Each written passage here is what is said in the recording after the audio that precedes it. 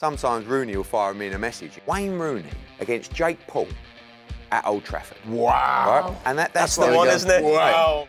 Can I ask you how much he got paid last night? And it was about 3 times what she got. Do you think that's fair? Can I throw a name in it? Derek Chisora. Lunatic. He still calls me Silver Spoon Kid to this day. So does everyone else. Yeah, I know, yeah. I told him I turned it gold. What do you want me to do? What the fuck is that? Just so it's like...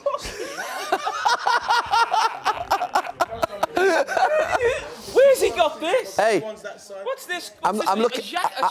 It's a bit of product placement. Fucking offside. Someone says, yeah, that Off-White's really good, and he's just taken anything off Joe, of I might go and get. I might go and get my black jumper on. I'm going to get my black. I've lost my confidence. Gal, don't take it off. Don't take it off, I Carrigan. spoke to my daughter this morning, it's her birthday, and all she wants is Off-White. Off-White, exactly. So, Fucking walk now. The trendy kid. He calls that an overshirt. That's his new one. It's a shacket. It's a shacket. It's a shacket. It's a shacket. No, that's yours, Ed. That's yours, man. Jill, really, look at you. I told you, Jill, you look amazing. Only a jumper. That's a nice. Of course it is, I've got it on. I don't wear shit. He's relaxed now and then he'll go, right, okay, stick to football. Right, here we are. I'm with my guys. Ian Wright, Roy Keane. Yeah. You know? Yeah. Right, let's go. Ready? On today's episode of Stick to Football, brought to you by Sky Bet, we're joined by a very special guest, a man who's made an incredible mark in the world of boxing, sport and entertainment. The managing director of Matchroom Sport, Eddie Hearn. Eddie, thank you for joining us on Stick to Football, and obviously it's the departure for us from sticking to football. Just talk to us about being a boxing promoter. I know we know what obviously happens, you set up some of the biggest fights in the world, but tell us what a day-to-day looks like in your week. It's just selling, you know, almost like a used car dealer, really, like all over the country. Now the business is global, so we're in America, we're in Japan, we're in the Middle East, we're in Australia, Italy, Spain. So it's literally week to week, show to show, like a travelling show around the world. And boxing's become massive for us. It's been a huge part of our life, and yeah, every week now there's a show worldwide. I always think that when obviously I've seen you box, I think of quality. Obviously shows, but it seems to me there's quantity as well there. You must be everywhere all the time. Yeah, we looked at businesses like the UFC over time and WWE and wanted to kind of have that international brand, that presence. So everywhere we went, they knew we were in town. So, you know, there's a big, we've got 40 employees within boxing that travel all around the world, show to show, territory to territory, and it's become a major part of our business. Snooker and darts and, you know, obviously Matchroom 4 as well, but boxing's always been my passion since an early age. It always gets through at you about, obviously, your dad was involved in that and you seemed to take over, but how did that... Was that always going to happen? Obviously, you're in it from a youngster, in and around boxers. I never really wanted... Was it always something you spoke about, that it would be I never really wanted to to be a promoter. I never... When I was... at home and he was on the phone to Don King and Bob Arum and Frank Warren, the same people that I'm competitors with now. I never looked at him and went, I want to do that. As a kid, all you want to do is play sport. You want to be a sportsman. But he always said to me that if you're not good enough, which I wasn't, the next best thing is working in sports. Yeah. So I never really wanted to work for him, because growing up it was just like, well, you need to, you're Eddie's, Barry Hearn's son, you don't need to work, you're going to work. So I went away for 5 or 6 years and worked in sports management myself. I represented golfers on the PGA Tour, European Tour, travelled all around America on the golf circuit. But then kind of eventually just felt like it was almost like a responsibility to follow his legacy in sport. And boxing was not really something, it was my biggest passion, but I saw the aggravation it gave him. I mean, I would sit in his study at night waiting for him to finish his calls, and he would just be like, rowing with everybody. Because as a business, it's horrendous. Now you've got the world of social media, it's even worse. So there's a lot of aggravation. Social media. I do, but it's frustrating. The most meme man in the world. Yeah, I know. Brilliant memes, though. Yeah, that's true. Eddie, what about with the, with the fight? You want to see great fights in the game, the boxing game, but what about these YouTube fights where they're putting these guys together and it's creating so much interest, Ed? And I'm looking at them, I'm thinking, I actually don't want to see you two fight, but I want to see you two fight. What's happening in the boxing world in respect to what's going on with the YouTube? I think it's a threat. You know, I think anything that is going to deliver numbers, you have to remember that the people that really make boxing happen and grow the sport, the broadcasters, as long as there's investment from the broadcasters, the sport will continue to flourish.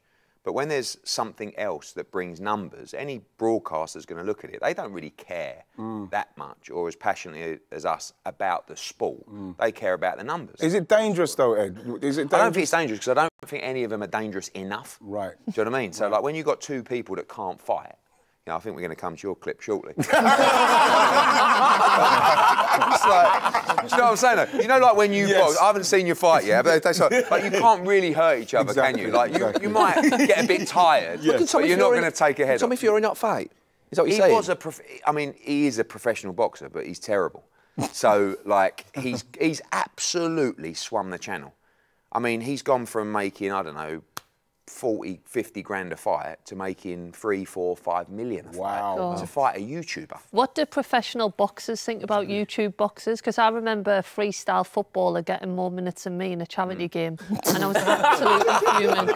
And I'm trying to like play the game, like switch the play, and they're doing flicks and tricks, and like, what do the boxers? I think the ones think? that sort of understand the bigger picture and you know the marketing side of sport get it. A lot are very unhappy about it. You know, they feel that, you know, I've worked all my life, I've been boxing since I was 6. Yes. As far as I'm concerned, tough shit, really. Like, it doesn't work like that. This guy has built his profile and his business and his following to a point where he has actually earned the right to do whatever he wants. So I don't agree with the whole, it's not fair, it's taking opportunities away from boxers. I like to say, put it over there, it's an entertainment format. We're keeping the sport great over here. I've done one, you know, I did KSI against Logan Paul in Los Angeles. We made a fortune. You mentioned the broadcasters before. I mean, that takes me to who's actually made the worst move. You going from Sky to DAZN or him going to Valencia? I don't know. I mean, I don't know about his bank balance, but ours works out all right, James. Right, look at his shirt. He's got an off-white shirt on. I'm doing all right. Yeah, I mean, our vision was global. So DAZN is like the first ever global destination, and we see a future in streaming. You know, you only have to look at the way kids interact, you know, and digest content now. You know, they watch Netflix, they watch YouTube, and they have to, and obviously the way that, you know, Sky are marketing and they're streaming and glass and stuff like that, they're keeping up with the times as well. Things are changing in terms of how people are watching. And you know, streaming's important. I want to ask about like Anthony Joshua and his career and what's going on and how. You know, I want to ask you, Ed, is that when you're sitting there and that Ruiz fight, you know, when your prize asset all of a sudden, bam, gets knocked out. What's I know it sounds cheesy, but like it's more at that point with someone like AJ. It's more like of a personal relationship, and you know, we signed him when he won the Olympics, and we took him from the professional debut to where he is now. And the journey's been life-changing for me, the business, him. So like that was more like just crushed. I mean, I remember it was Madison Square Garden. We'd sold the whole thing out. Jarrell Miller, who he was originally fighting, you know, they had this big beef at the press conference, massive, sold out immediately. Jarrell Miller fails like 3 drugs tests, and then we need an opponent. So I'm looking around, I think, I want a credible opponent because we've sold out Madison Square Garden. Don King's phoned me up, he said, we've got this guy, Trevor Bryan. He's absolutely useless. It's a 1-round job, but he looks the part, and I'll be there with my flags, and I'm thinking, I can't go with him.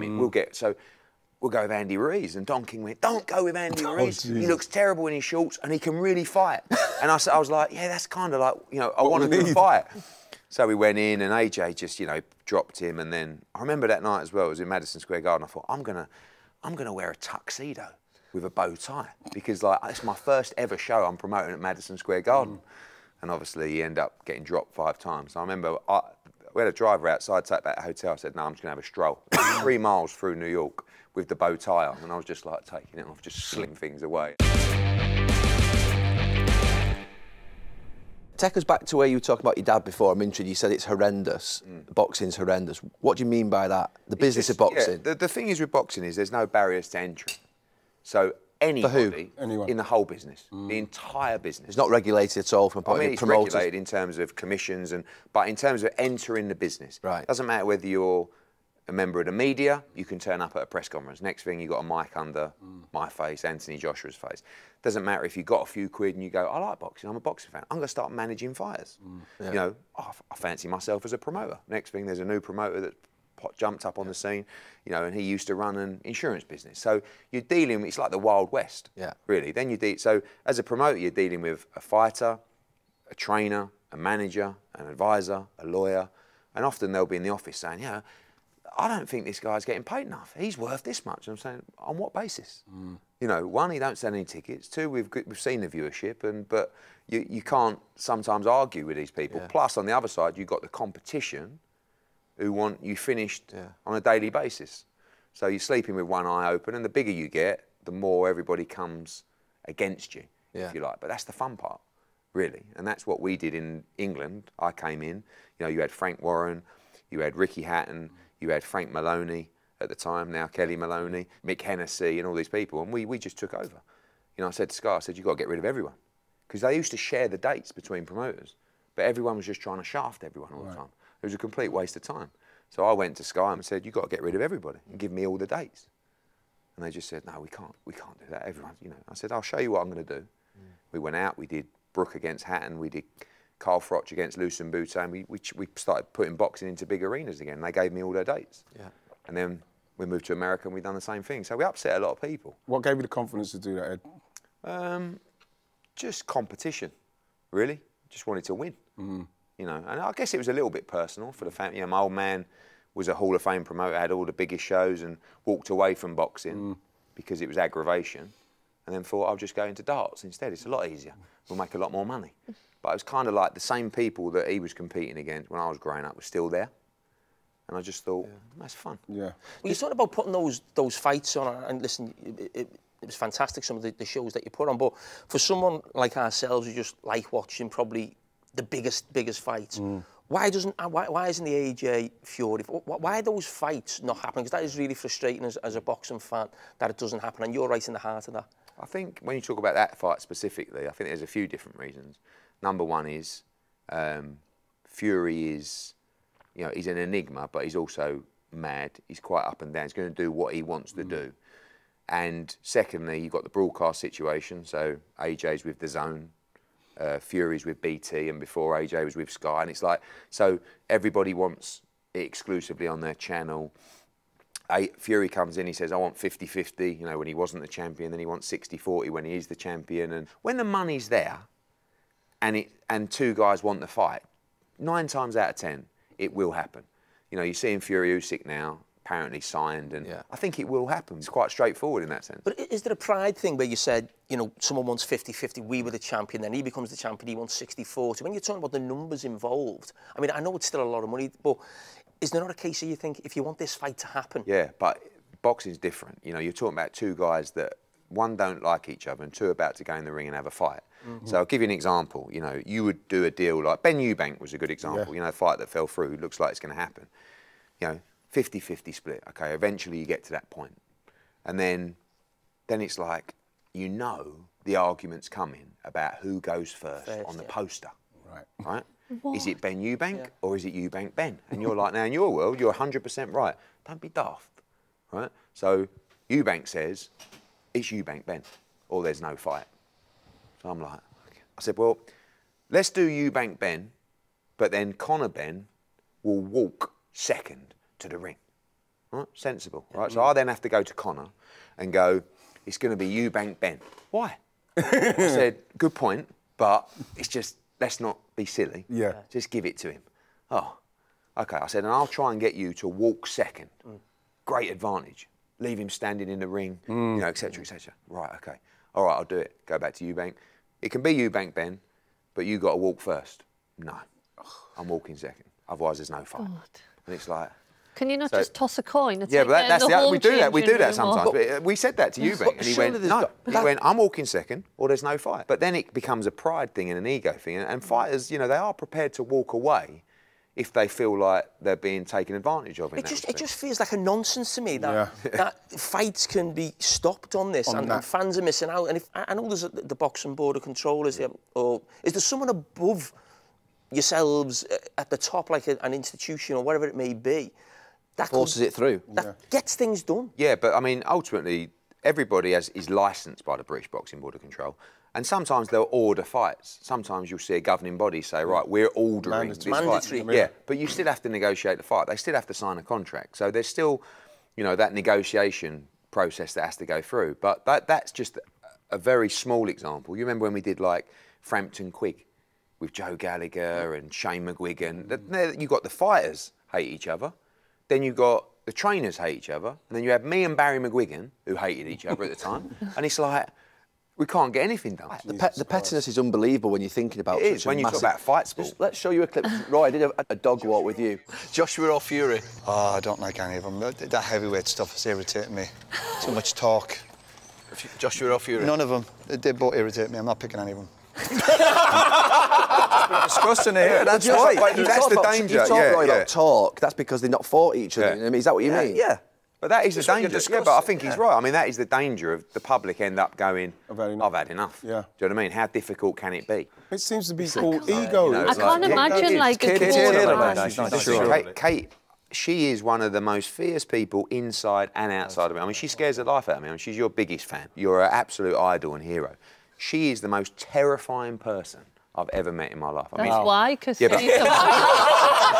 do you think she gets it from? But you know why? Because she's so pleasant, and all of a sudden, you know, I remember she said to me once, it's a great story, and it shows how far women's boxing's come.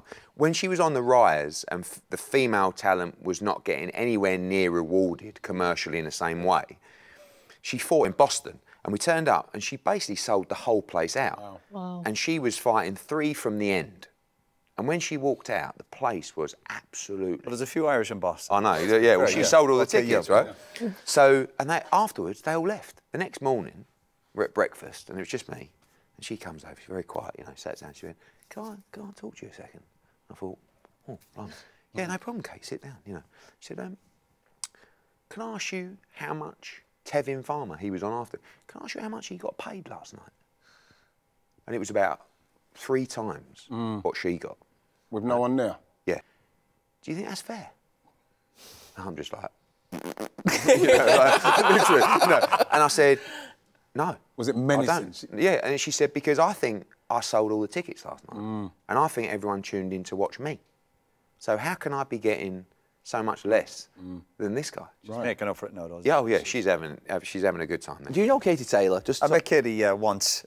She came to an Irish match, but I spoke to Katie after she got beaten. Play for the national team. That's right, yeah. I spoke to Katie after she got beaten. I think it was the Olympics, and I just saw an interview where she was like really upset. So I got in touch with her. Said, listen, keep your spirits up, and that was it. We kind of kept in touch. You know, the odd text here and there. But she came to an Irish match one night, and I met her, and amazing what you've said about her. An amazing fighter. And she's certainly doing Ireland proud, and that big fight's coming up. Yeah, November 25th, the rematch. I mean, it's like must win. You know, she's in her mid-30s now, and you know, sometimes I say to her, I mean, how many fights have you got left? And she look at me again like she's going to kill me. She just loves it. She's an amazing athlete. Yeah. Do you promote her? Yeah, I'd done since her debut. I remember seeing her win gold at London, and the crowd and everything was unbelievable.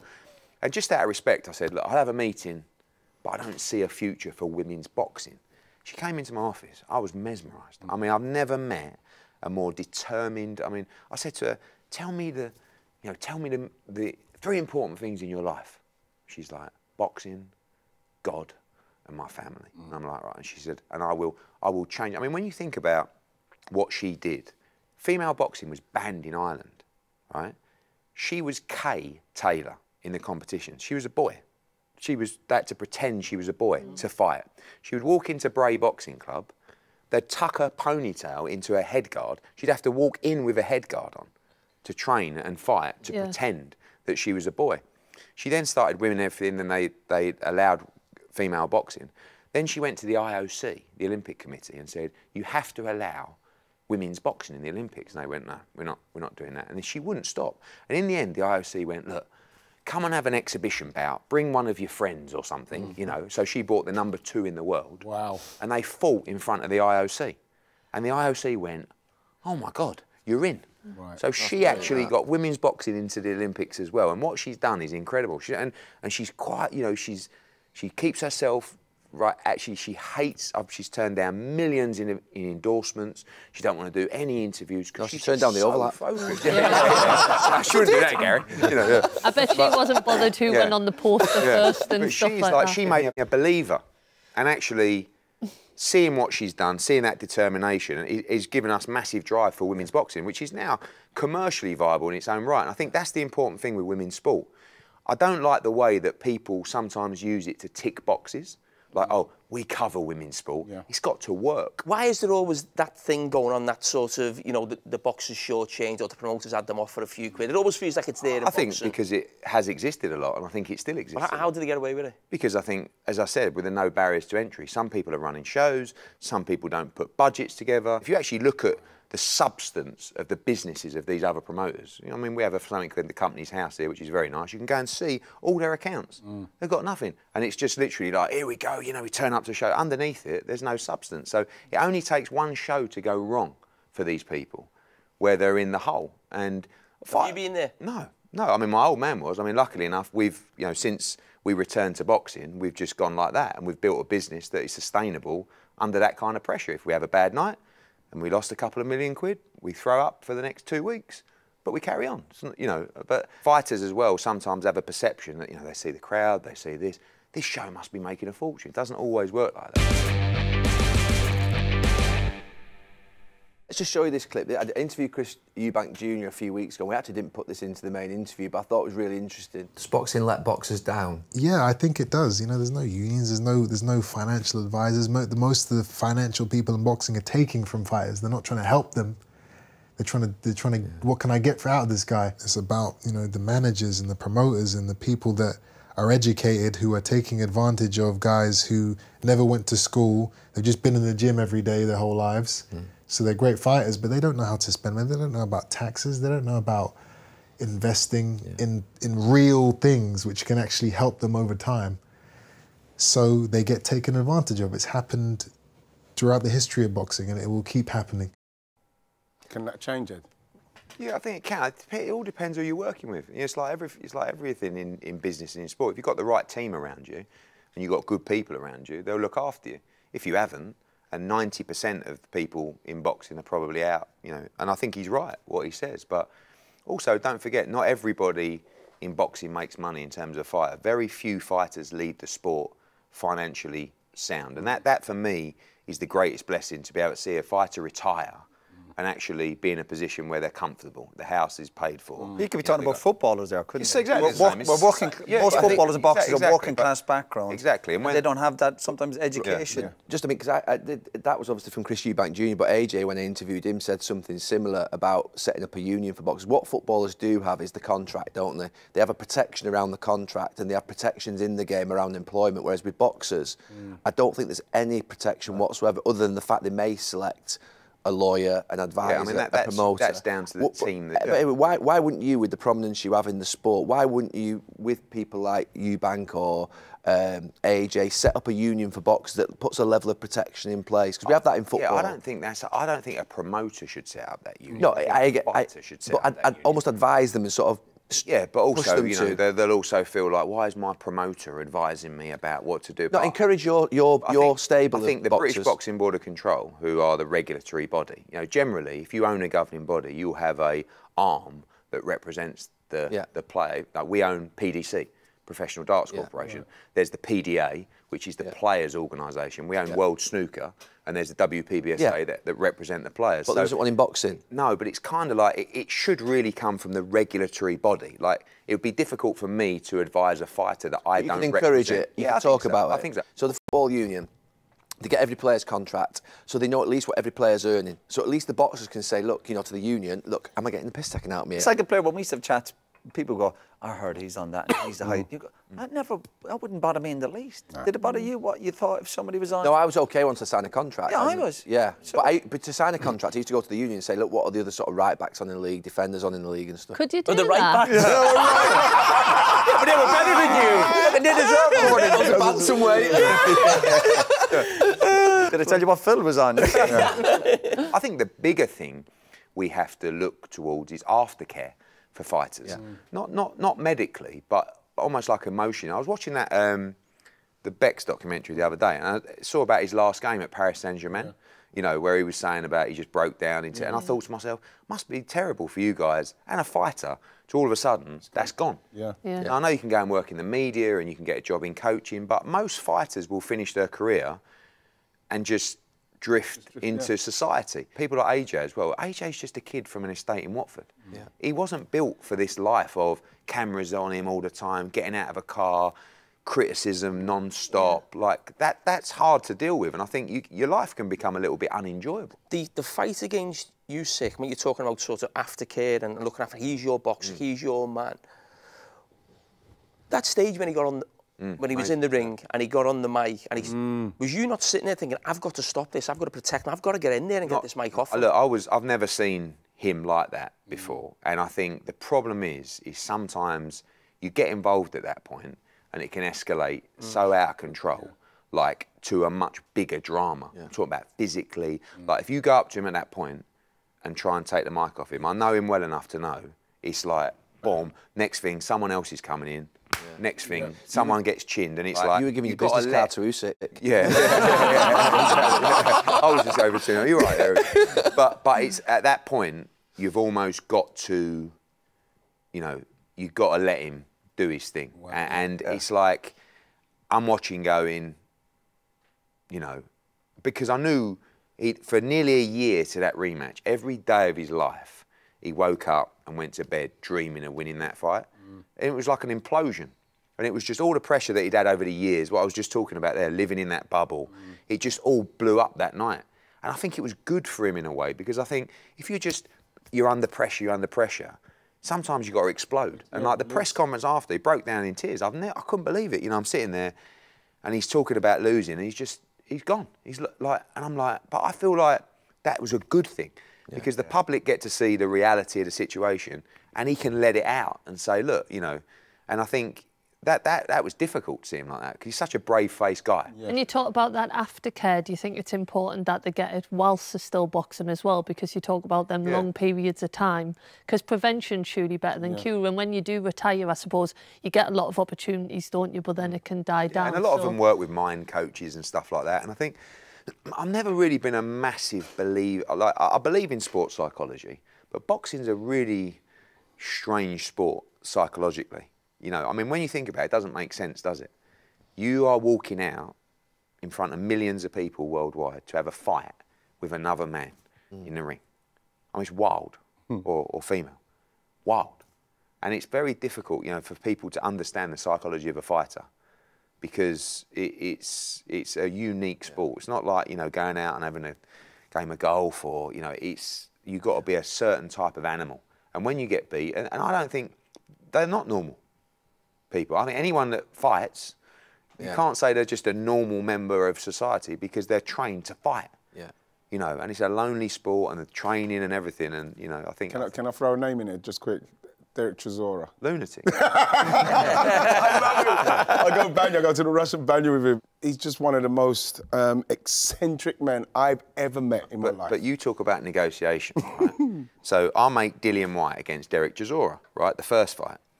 So we're negotiating the money, blah, blah, blah. And I said, look, I want to incentivise you guys on the pay-per-view, because I want you to sell the fight for me, right? And Chisora says, I don't want any pay-per-view, just give me my money. So I'm like, all right, anyway, so I'll give him a bit more money, right? Anyway, we get to the press conference, I'm thinking, this is going to be wild, because these two, like, they're lunatics. It's going to go off. Hopefully, there's no violence, but this is going to be great for the pay-per-view. So start with Dillian White, I'm going to do this, I'm going to smash you up, blah, blah, blah, this is personal. I turned to Derek, I went, Derek, big fight coming up. He said all this about you. What you got to say? And he went, I ain't saying nothing. I said, what? And he went, you haven't put me on the pay-per-view money. At the presser, right? Live. And I went, well, this is live. I went, you said you didn't want any pay-per-view money. He went, I'll do now. I went, all right, we'll talk about that after. But anyway, we went, no, nothing. Jeez. So I'm like, so they did the face-off, and he comes up to me and he goes, I said, what are you doing? He went, no, you haven't given me any pay-per-view money. I said, you said you didn't want any. He went, well, give me that watch. So I wrote it. I said, what do you mean, give me that watch? She went, give me that watch and I'll sell the fight. So What was it? Rolex. A real one or a real fake? one, a real one. And I went, no. I said, but I'll tell you what I'll do. I went, this show does 300,000 pay-per-view buys. I'll buy you one of these. And he went, you got it. They drove down Sky for the gloves are off. Next thing, Dillian White's thrown a glass at him. They're rolling around on the floor. He's bit Dillian White on the chest, like the whole thing, you know. And then famously, 3 weeks later, when we had the press conference, it got real bad. Like they talked about, I know your address. When this fight's over, I'm coming round to see you and all stuff like this. And then Dillian White said that in the presser, and Chisora had this thing. Once the knee started going, you needed to evacuate. So they're talking, and he's gone, and Dillian White's gone, I know where you live, and when this fight's over, don't think this is over, yeah? And Chisora's gone, like this, and I've told security behind, I went, be ready, yeah? So he's gone, like, I've seen his leg go like this, I'm down the table, and I've looked at my security, I went, I can get ready. And he's gone, you think I'm the baddest man? And he's picked up the table. Do you remember? Yes, I remember. He picked up the table and threw it, well, at Dillian White, but actually threw it at me and Adam Smith. And there's like a famous thing like this, you know, he was like, wild. And then the board said, the fight's off. Oh, no. I said, no. I said, we've just finally had the build-up of a lifetime here. No, fight's off. I said, you've got to have a hearing. So we went to the hearing with the board, and as you can imagine, like, he's 70, he's 80, he's 90. And I said to Derek, Derek, just come in. I said, and just say, you need this fight to provide for your family, for, you know, you're sorry, you're a boxer, it's just, you know. So he's like, okay, stay calm. So there's like all these old boys from the board and you know, Derek Chisora. And he starts reading off his rap sheet. You know, he's like, in 2018, you bit the ear of another man at a press conference. In 2019, you spat in Vladimir Klitschko's face like this. And Chisora's like sitting there like this. And all of a sudden, he's gone... I went, stop it here. I said, stop. I said, you can't do this to him. He's supposed to be fighting in 2 days. So I took him out and he came in, he gave a great speech. And we won 4-3 in the hearing. So, and it was one of the best fights I've ever seen. Did he come back in wearing your watch? I gave him the watch. I bought him the watch. Done about 400,000 and I bought him the watch. Oh, that's good. Yeah. Roger, you boxed when you were younger, didn't you? Well, yeah, when I was a kid, yeah. Jesus, yeah. When I was 11, 12 years of age, for a few years I was a boxing club, as you do when you're younger back in Ireland, keep out of trouble. And my brother had about 50 amateur fights, my younger brother. But I had about four amateur fights, yeah. Is there any footage of them, or we haven't got it? Not back then. Press play. No, yeah, I had a couple of 4 fights maybe, and I was unbeaten. I was unbeaten, you know what I mean? Same as him. But we had judges, Yeah, I didn't have judges. Yeah. But no, it was great. Obviously, brilliant when you're younger. The training, loved everything about it. The discipline. Yeah. And again, I think I agree. These lads going into a ring to fight. I got so what a much mindset. respect. Yeah, but I think we do a lot of work in the community now. I think one of the things lacking in society is driving kids into sport. Like, I feel really passionate about it. Like, and I see my own kids. Like, it's a real job to make sure they're competing all the time, because sport is like the best education. And I was brought up on sport. Like, everything I learned in life was coming from sport and competing and winning.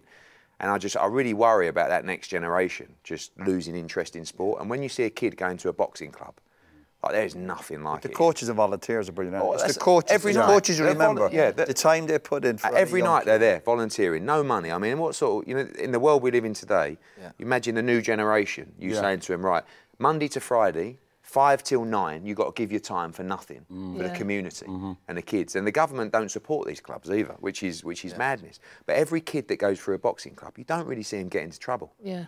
You know, I see my daughter goes twice a week, and there's an old boy down there, like you say, he's like in his 80s, and if they just have a little yap between, oi, right, Sophia, stop talking, everybody down, 20 press-ups now. Like the whole club, you know, comes down, she does an hour and a half, comes out exhausted, no phone, nothing. You know, gets home, goes to bed. Get rid of all that energy, innit? That energy. Totally, we used to do it as part of our football training on like a Thursday when I turned professional with Man City, and the guy, if you weren't concentrating, he'd just come and like whack you in the face, and he'd be like, if you're in... Well, I think that's a bit Nobody. What's his name? He's in prison now, isn't he? But I remember being like 90 minutes into a game and like just thinking about things that he used to say to us, like, you've got to stick in, like, don't be a wuss. And honestly, I think it's so good for kids, like, so good. We have got some footage of one of us fighting. Here we go. Look at me, look at the size of... Look, can I just say... That's heavyweight, obviously. Good jab, Ed. Yeah. Well, you walked onto one, didn't you? I did. Good bit of body work. Look, you're switching it up. Look, come on. You know what? It was... Surprised you're not gassing. I am gassing. Ed, I'm not joking. Like, the second round, like 1.5 minutes into the second round, gone. Pads are easier than another. Oh, yeah. No, look at he's got... No. Oh, that leg? Jimmy, you're pretty decent. Poor pads. Like it. Poor pad work. Look, he's just trying to hurt him. Keep going down. Come on. Keep going. Oh, you can have James. Come on, Fergie's itching. You're on. Do it for Fergie. Do it for Fergie.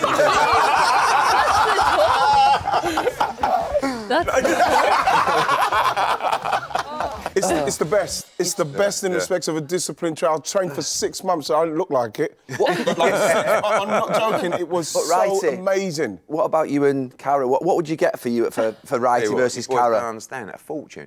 I mean, I often think to myself... Here we go. Gracie just wants a Rolex. I said, and he won't mind me saying, after every big fight, especially with a YouTuber, sometimes Rooney will fire me in a message and go, listen, I'll tell you. And I actually said to Wayne... Did you not see me as Phil Bardsley? Yeah, I know, but that was in the living room after about 8 bottles of red. Yeah. Right? But it's like Wayne Rooney, who you know, had a very limited amateur pedigree, but still could fight. Yeah. Wayne Rooney training, and I said to him, great as well. Imagine the shape you'd get in, and you get right back in shape against Jake Paul at Old Trafford. Wow. Right? And that's the one, isn't it? Wow. I'm like, On the overlap. Amazing. If you do that deal, we're in. yeah. But We it's all like, think Rooney's coming back for the Birmingham job, but it's is it? really the No, boxing but I just think, fight. but it's the kind of thing like I think a lot of people like in his position and expert to get back in shape. I mean, you know, with the training, Yeah, like God, it's a. You talked earlier about I'm a celebrity and stuff like that. It's almost like its own reality experience. But for 12 weeks of training, he would be in unbelievable shape. Yeah. And I'd watch that. But anything with football, I get asked the question all the time. You know, if there's two footballers. And I know that most footballers follow the boxing. You know, most people watch it, and secretly they'd all love to have a go. Yes. You know, everyone thinks they can fight. Not sure about that. Really. How can you expect Wayne to train that long when he did do that when he was a player? Roy, would you have a go? Would you think about that, even like for charity or for something like a? Wayne's only 37? I'm 52 now, Gary. I don't know. Shearer, fight you and Shearer. But we should do. You know what? What age is he? What age is he? You know what you should do? You should do an overlap boxing night for charity. Yeah. Less expenses. You know, and anything left after the promotion goes to charity. Should we do that? I mean, but I'll tell you what, next tour. I'd be up for helping out. We're doing, something for grassroots in the community. Yes. It would be like, and you would be shocked. I mean, the clubs obviously you'd probably have to get people that are retired, but you would be shocked how many people would put their name forward to have a go, and it would be the best. 3 2-minute rounds. They'd be queuing up to the. I know. God, that'd be brilliant. Shit out of it. But what you do is you go around the game and you say, right, who's up for it? For charity? Put your name in, and then you get everybody's weights. Yeah. And you do a little draw, and you say, right, he's 72 kilos. I wouldn't be eating for a week. I'm getting nervous here, mate. I'm getting drawn in. Cancel that idea. For charity, imagine how much money you'd make. I know. That'd feel You have to wear the Wembley. headgear. Headgear, you'd know headgear on there. Yeah, I need You'd have to wear the headgear headgear. on, yeah. You want headgear? You're sweating, but I Right, let's go back. Let's go back to to. Tyson Fury because you called him mad before. You may have seen this clip. You probably will have seen this clip, Eddie. So, Eddie Hearn, he is a proper southern wanker.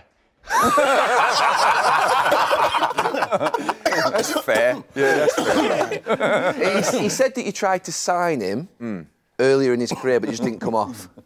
Well, so when he imploded and put on all that weight, he contacted me and he said, look, would you be interested in signing me? And I'm like, but obviously he'd beaten Klitschko at the time, and that win was unbelievable. Yes. I never thought he I would didn't have a think he chance did. in that fight. Bloody hell. And then he had his problems. And then he said, would you be interested? So I said, yeah. So come and see me. I was in Monaco at the time. He flew out. I sat down in a boardroom of this hotel. He walked in, and I've never seen anything. I mean, he was 26 stone. He was like this. He sat down. Couldn't hardly talk. Sweating. to the floor. Like, he's like, I'm going to come back, you know, and I'm going to do this, and I want 4 easy fights, then I'll fight Deontay Wilder. And I was like, look, I can't give you 4 easy fights. I said, if you have like 1 or 2, but it's all you need, you get back in shape. No, I've got to do it this way, blah, blah, blah. And I looked at him, I thought, I ain't spending the money because I've got to give you all those fights. Look at the state here. I don't even think you'll make it back in the ring. Obviously, he ended up having 2 fights. Then he boxed Deontay Wilder, and I would have signed him 100%. But what he did to turn that around was unbelievable. Miraculous. Like, I mean, he is, you know, we have our ups and downs, and I don't always believe what he says, but he is, I mean, one, he's hilarious. He's a personality in a dying breed of personalities in sport, not just in boxing, in sport, the way that, you know, science and money has taken over the sport. And to come back from where he come back from is unbelievable. And you're looking at a guy like, you know, I watched Home of the Furies, which I thought was brilliant. I'm just looking at this guy, you know, with the back fat and all that, like now, and I'm thinking, how do you, like, he's got better durability over rounds than AJ, probably Usyk, Wilder. Like, he's a one-off because he's been boxing all his life, and it's just so natural to him. And is it not a fight? You're right, Gary. Still nervous thinking about the other. Charity boxing. He's worried about who's going to get drawn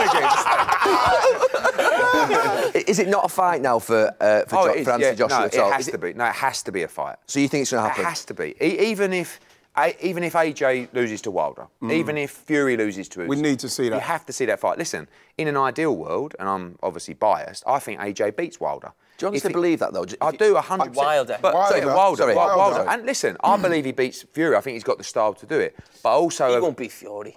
We'll see. Why would you say that on the back of the defeats that he's had? What would you make your styles make fights? I mean, you have to talk about the defeats that he's had. He's lost to a super slick southpaw that has just got the most. I mean, do you think he has a chance against Fury? He does have a chance, but I think Fury is very big. Like the chin's and also Fury reads a fight very well. He's got a tremendous boxing IQ. I mean, he was slagging me off on Instagram, all this stuff like that. And I looked at his Instagram story and I thought, he's in Las Vegas. And I know that wallpaper. That's the Tower Suites at the Wynn, where I stay. And I was in Las Vegas. So I've just DM'd him. You've been for long. So I just DM'd him and said, you in Vegas? I went, do you fancy a cuppa? And he's just replied, ha, ha, ha. And I went, no, seriously, you're at the Tower Suites, I'm round the corner. So he goes, yeah, all right, go to the lifts and I'll send my security down. So I walked over to the Wynn, got to the lifts, I said, I'm downstairs. The security guy come down, brought me up, he opened the door and it was like, a bit awkward. He was like, I went, how you doing, Tyson? And he's like been coating me off for the last week. And I sat down and we talked like for an hour about boxing and he knew everything. He knew all my fighters. He was going through my stable. He was saying, what, you know, and he's a very, very smart guy. For me as well, it's very difficult when I was talking to about signing him.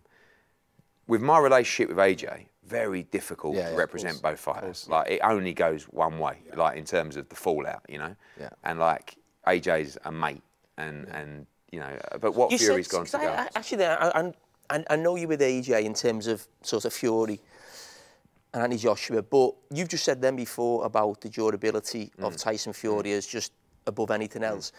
When I watch AJ fight, I always feel like he gasses out, he gets really tired towards the end of the fight. Do you not think that'd be a big problem for him? Yeah, I think he used to. I think now he's much better. And people keep talking about the style of AJ. You have to understand, when AJ started, like, he had no amateur experience.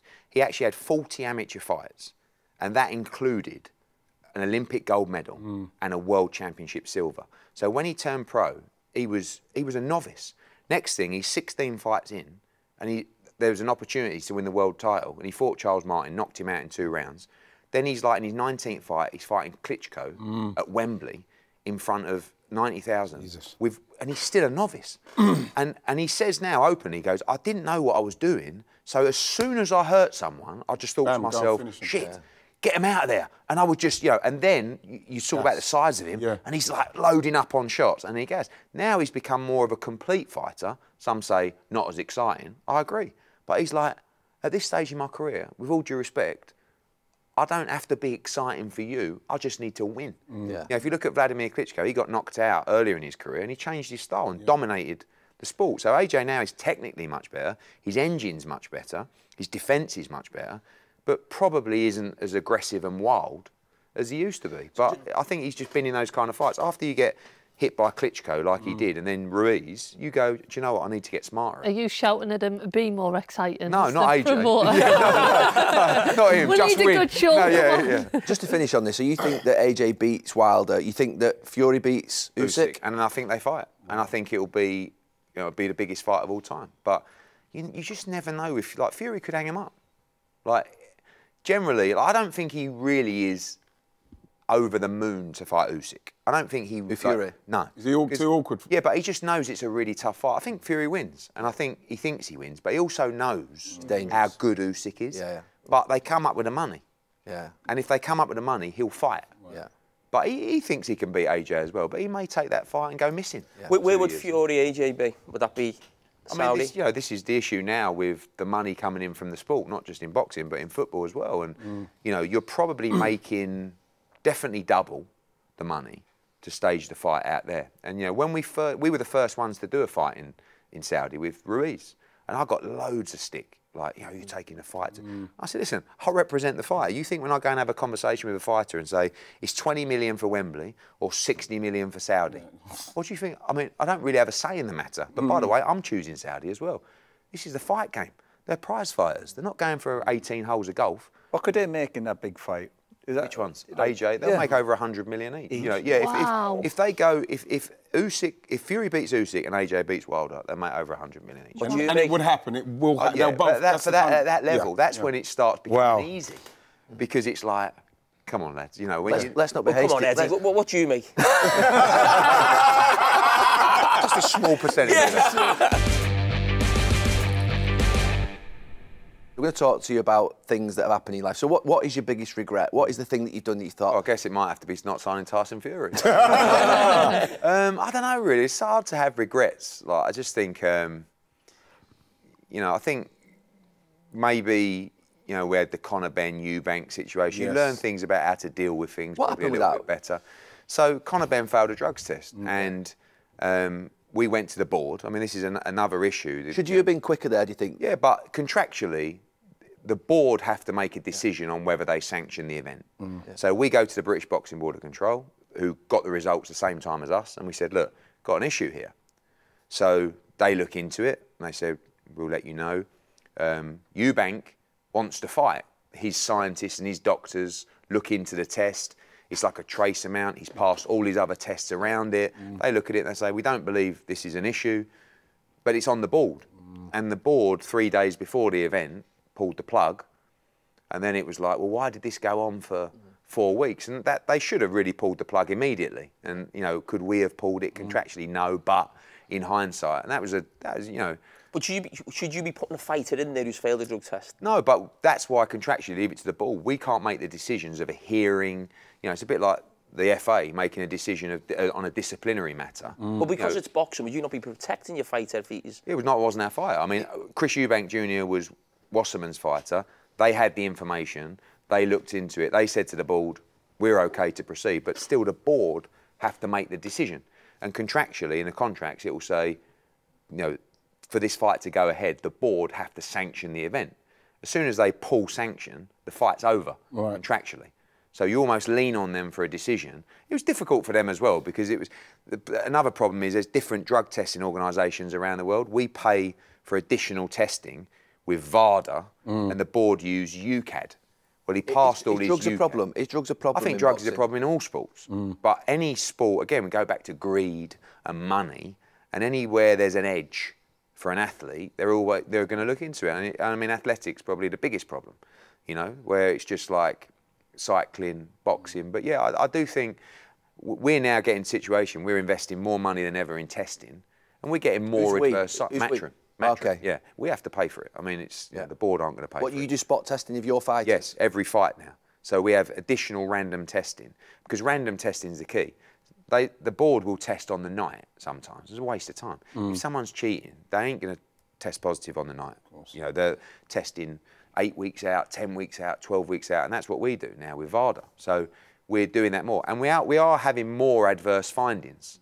But then people turn around and say, well, Matchroom shows are having more adverse findings. Yeah, because we're the only one testing. So we have to make a fighter feel like they're part of a testing program. Yes. Unfortunately, we're going to get more fighters testing positive because we're testing so much more now, which is a good thing. You get so many meetings about it though, don't you? I don't know if you did when you were playing. Yeah, like I was scared to take paracetamol if I had a headache. That's good, Jill. You know, like, and I think fighters need that education because they're not given that education like a high-level footballer. It's about, you can't do this, don't do that, don't open that, make sure that's informed sport, make sure that's batch tested. Do we think it's a problem in football? I mean, when I was playing, I thought football was clean. Remember there's rumours about certain physios and medical staff in Italy, remember? I remember that we would play a certain Italian teams, and after the game, you're absolutely drained, and you would look at some of these players, and look as if they could play another 90 minutes. Yeah. Are they on something? Are they? But of course, it's an interesting one. Proving it. Yeah. Eddie, just a quick one. You're obviously been a successful businessman, but what would you say has been the best thing you've done in business? What would you say is the worst thing you've done in business? A mistake you've made? You know, the mistakes come from, in boxing, if you're passionate about something and you really want to make something happen, you've got to remove yourself from that versus the actual fight itself and the commercial value of a fight. So probably the biggest mistake I made was after Anthony Joshua lost to Ruiz, it was like, oh, Matchroom are on the ropes, you know, what's happening here? And I was like, we really wanted to bounce back with something. And there was a fight between Vasily Lomachenko, who was like God of boxing at that stage, and Luke Campbell, who we represented, who was an Olympic gold medalist. Yeah.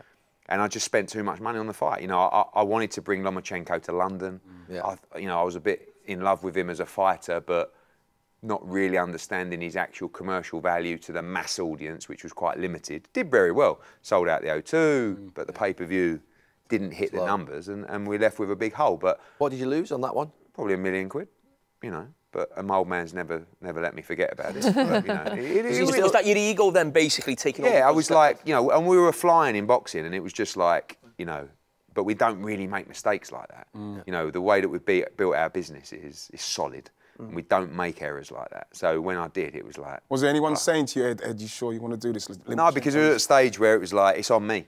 You know, so, and to be fair, even going back to probably Froch Groves at Wembley, which was now, I don't know, 10 years ago, that was really the passing of the baton between my old man and me, because he said to me, don't do it at Wembley. He said, it's not. He said, I did Eubank Watson. The first fight was controversial. I did the rematch at White Hart Lane, and it flopped. He said, just because you think this fight's big, don't go to Wembley, it'll be embarrassing. I said, I feel it on social media. I feel like, and we went on sale and we sold it out in a day, 80,000. And after that, he went, right, you're on your own. Probably the most famous boxing promoter one we all remember, going back years, is Don King. I mean, what's he like to deal with? Still going. Nightmare. Nightmare. I mean, absolutely. He's 93. Wow. He's still going. You know, and I speak to him every now and again. I mean, he'll phone me up randomly about a fighter, or, you know, he doesn't really have many fighters now. But, you know, Don King, I think, ethically, not good news. But as a promoter, probably one of the greatest of all time. I mean, when he had a show in town, you knew about it. Like, if he had a show in Manchester this weekend, he would be literally driving up and down, you know, everybody in the city centre with a megaphone or flags.